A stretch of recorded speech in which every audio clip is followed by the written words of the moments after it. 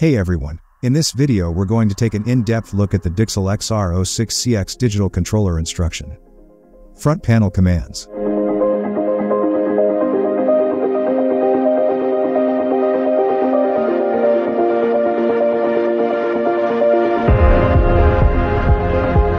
Defrost. TD equals L for electrical heater defrost and TD equals IN for hot gas defrost. Other parameters control the interval between defrost cycles, maximum length, and defrost modes. After defrosting, dripping time starts with the length set by the DT parameter. Start a manual defrost. Push the def key for more than 2 seconds and a manual defrost will start. Fans.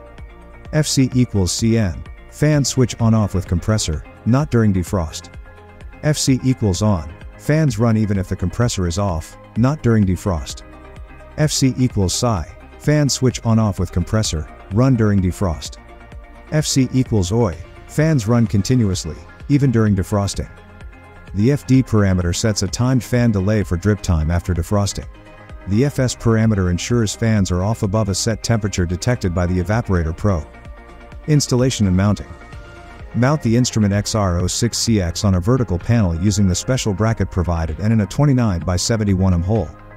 The temperature range for optimal performance is between 0 to 60 degrees Celsius. Avoid areas with strong vibrations, corrosive gases, excessive dirt, or humidity. The hotkey. Programming hotkey, upload.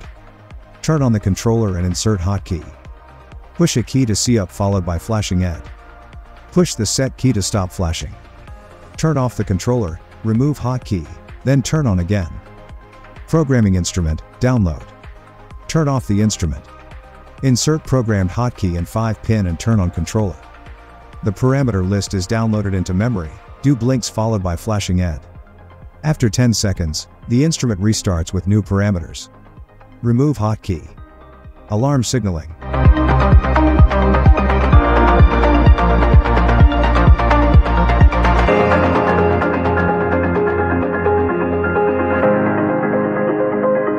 Connections.